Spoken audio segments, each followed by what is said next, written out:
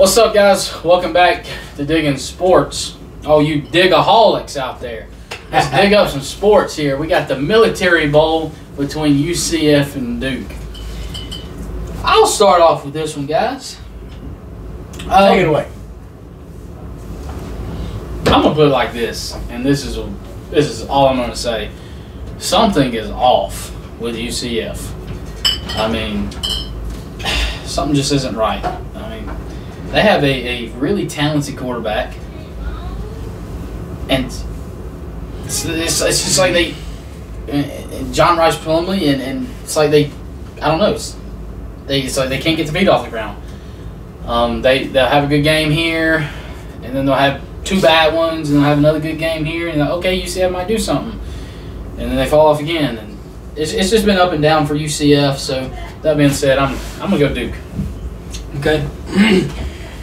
Whether you said something was off with John Rice Plumlee, they still had a chance to win their American division. They ended up not making it, but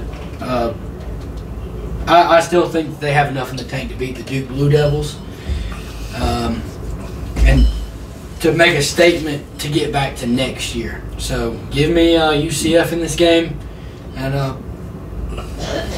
give me hanging John Rice Plumlee. Give me him going for 350 plus. Well, I'll tell you like this, fellas. I'll tell you like this. I got UCF, but I got them for a completely different reason. They were held out. They run a couple 12-0 seasons, a couple of years ago, and I see, and they actually wound up beating, I think it was Auburn, in a playoff game. I think UCF is building something, and I think they're going to win this game, and they're joining the SEC here real soon. So, yeah, give me UCF.